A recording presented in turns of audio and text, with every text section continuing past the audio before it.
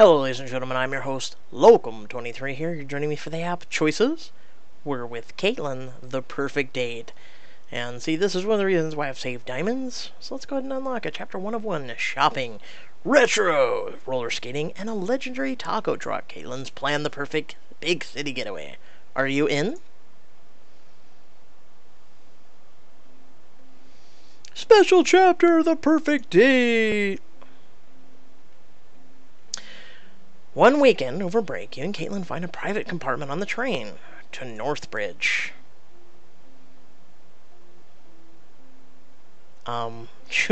Choose your face. Alright. Well, we'll just go with what we had already. Choose your hair. I'm gonna keep true to the story here. Go with this one. My look is totally perfect. Let's go. Why not stay true to the... Doink! So, are you finally going to tell me what you have planned for us today? Nope. Kaitlyn, it's a surprise, Mizumi. Telling you would defeat the whole purpose. Come on, you know you want to.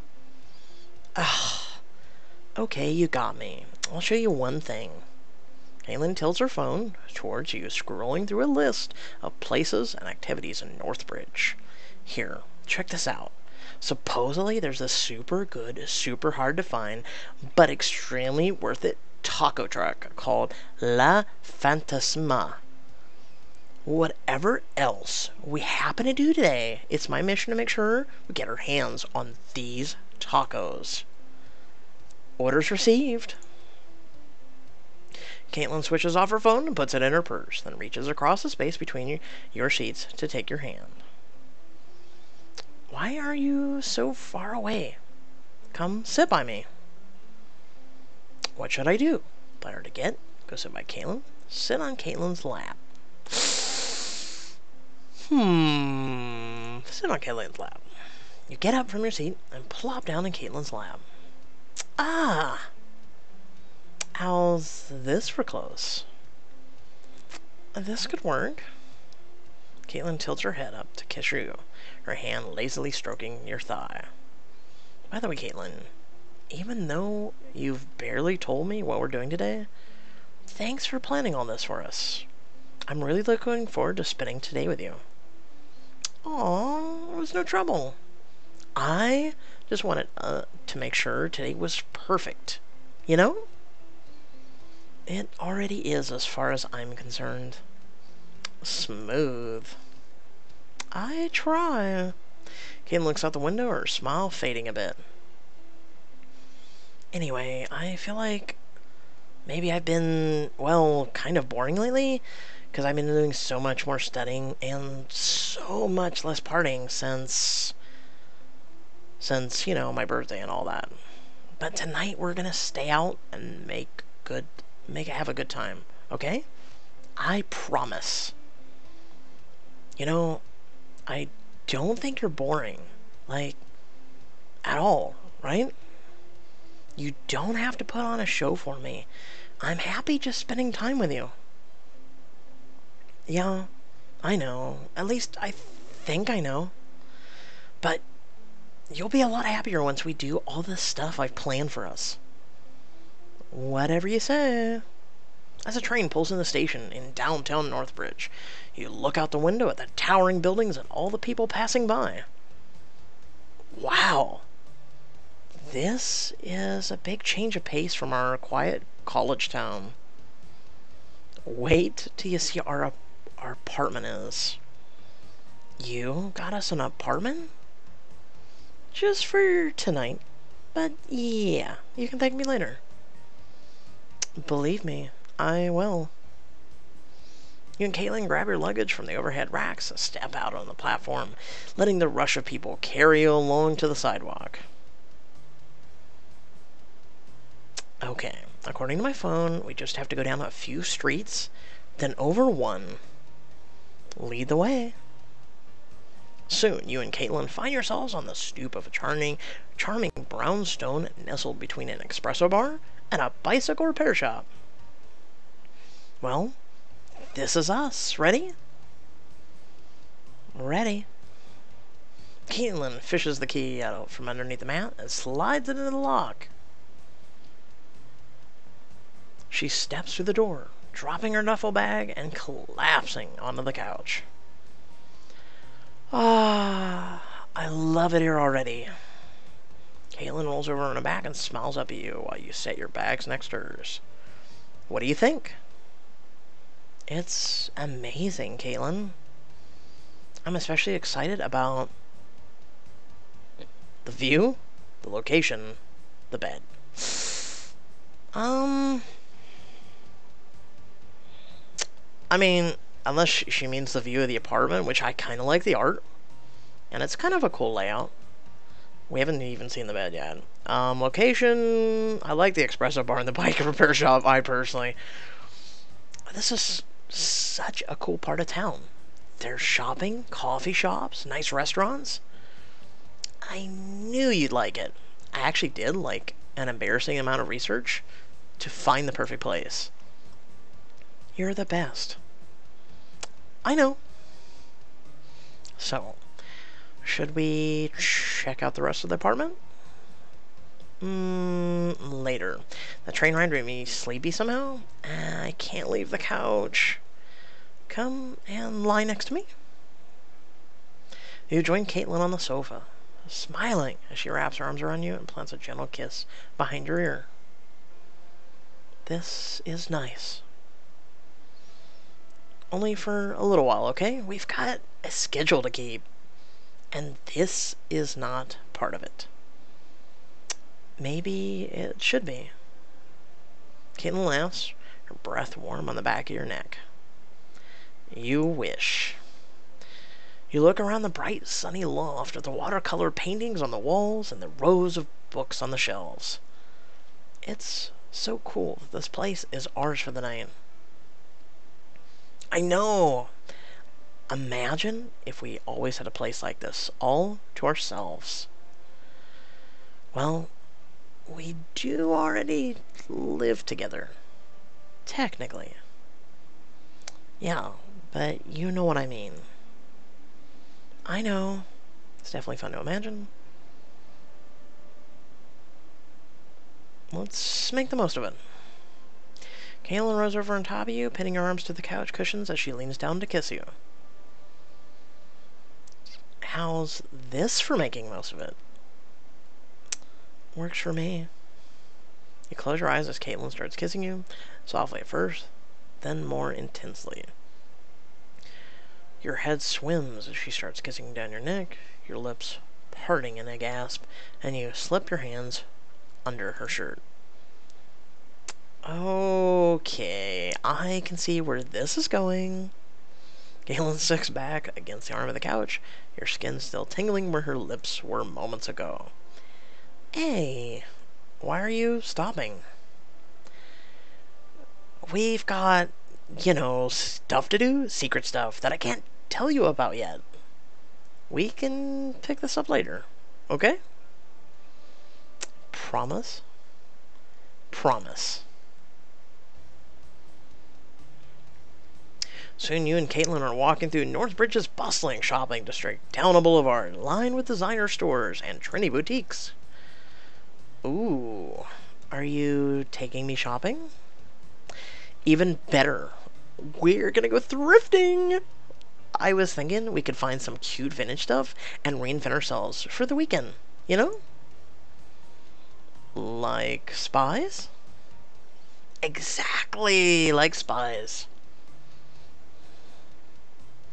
Kaitlyn leads you in a cute thrift store with a trio of stylish dressed mannequins in the window. The proprietor smiles at you from behind the counter. Let's see. Anything catch your eye? You run your hands through the rack of vintage tops and jackets, taking a few here and there for the dressing room. Ooh, cute. You go try those on? I'm gonna keep looking for a bit. You try on a black leather jacket, a plaid skirt, then step out of the dressing room. Masumi, you look amazing. That jacket is seriously badass. You like it? Kaitlyn leans in to kiss your cheek, making you blush. I love it. Give me 1 second to change. I've got a few things I want to try on. Kaitlyn disappears into the dressing room. You watch under the curtain as she steps out of her shoes. What should I do? Go in and surprise Kaitlyn? Wait outside.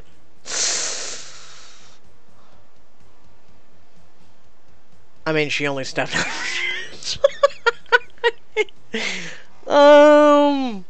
This would be me. You slip silently past the curtain and into the dressing room to find Kaitlyn pulling her shirt up over her head, her face hidden by fabric. She shivers as you hook your fingers in a waistband of her skirt and pull her towards you. Sorry, I couldn't wait. Kaitlyn finally tugs her shirt off her head and shakes her hair free, a playful smile on her lips. I was hoping you'd get impatient. Pull Kaitlyn closer and kiss her as she lets her shirt fall to the ground. Your hands start moving under her skirt. Oh.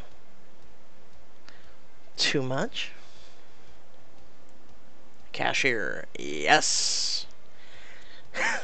You and Kaitlyn freeze as you notice the proprietor's patent leather shoes under the dressing room curtain. Oh my god, I'm so sorry. It's okay, just get dressed and get going, please. Wait. We want to buy some stuff. Fine. After banging, you and Kaitlyn rush out of the store laughing. That was fun. You are such a bad influence. You know that, right? You weren't complaining a few minutes ago. That is not fair. I was just trying on some clothes like a decent, law-abiding citizen. Which, by the way, look amazing on you. That jacket is so cute. Flatterer, you're just trying to change the subject. As you walk down the sidewalk, Kaitlyn reaches out and takes your hand, smiling shyly. So, ready for the next part of our date? So long as it involves being with you, I'm in. The moon rises over the city as Kaitlyn leads you to a neon-lit retro arcade and roller rink. You step inside, finding yourself facing a banker of retro arcade cabinets, the screens flashing with ghosts, goblins, street fighters, and space invaders. Whoa! I feel like I just stepped into a time machine. I know, right? This place is totally rad nerdy. Well, nerdy is a good thing. And look at this. Yep, book 1 most wanted. Haha. Oh, Crown the Flame too. Monster Mash. Ooh, maybe that's an upcoming one. I'm gonna go with rad. You're such a dork. There are way too many games to choose from. Where should we start? You take Kaitlyn's hand and pull her over to a game called Monster Mash. On the screen, classic movie monsters duke it out, while continue flashes red.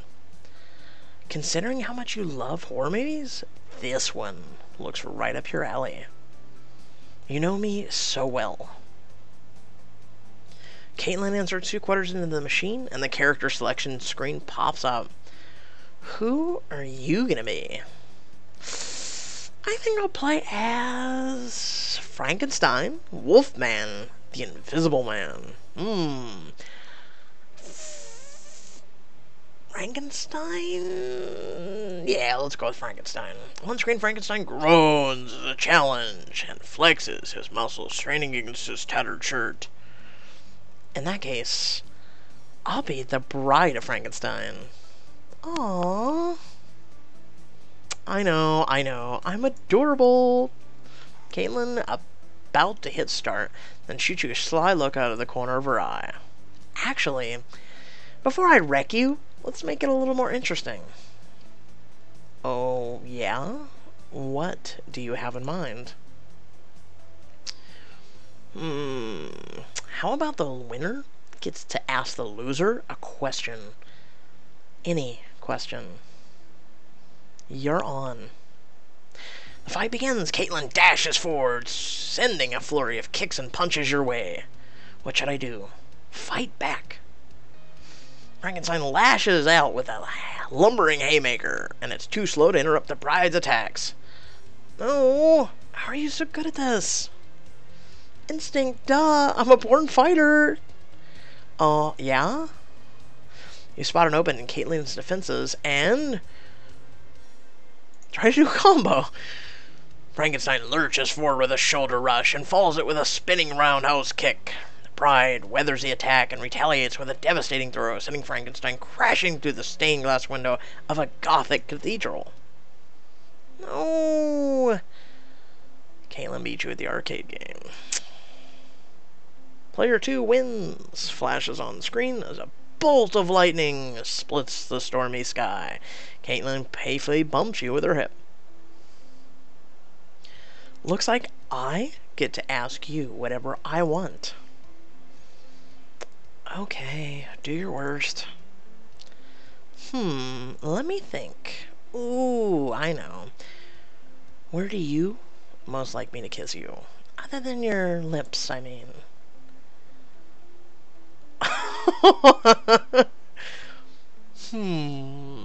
Neck, ears. I think you know where.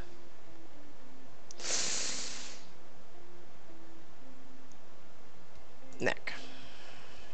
Your neck, huh? Kaitlyn pushes you up against the arcade machine, holding your wrists at your side. Well, it just so happens I really like kissing you there. What a coincidence. You suppress a shudder as Kaitlyn starts kissing your neck, her soft lips and wet on your skin. Kaitlyn, we're in public. I'm just kissing you. Yeah, but if you keep kissing like that, I'm going to get way too excited. Aw, okay. I guess I have to just wait until later. I guess so. Kaitlyn releases you, and the two of you wander hand in hand down the neon rows of arcade cabinets. Soon, you come across an old-fashioned claw crane, a game full of stuffed animals and other toys. Ooh, one of these things, I swear they make them impossible on purpose. I've never seen anyone actually win anything from one. Is that a challenge? Oh, are you gonna win me one? Win me something? Is that what's happening now? Yep. Which toy do you want? Kaitlyn leans close to the glass, inspecting the pile of prizes inside. I think I like that cute alien in the back. You mean the weird gray one with the long legs and shiny eyes? Isn't he cute? Look at his smile, he's so happy. Okay, one super creepy, not cute at all alien coming right up. You put a quarter in the machine and steer the claw towards the stuffed alien, trying to get it perfectly poised over the prize before hitting the button to make the claw descend. Wait. Nearly there. As you get the claw positioned directly over the alien, the timer ticks closer to 0. Mizumi, you're about to run out of time. What should I do? Hit the button. You stop the button, and the claw descends. It grabs close on the stuffed alien. You got him, Mizumi. Oh my god. Let's just hope he doesn't fall out.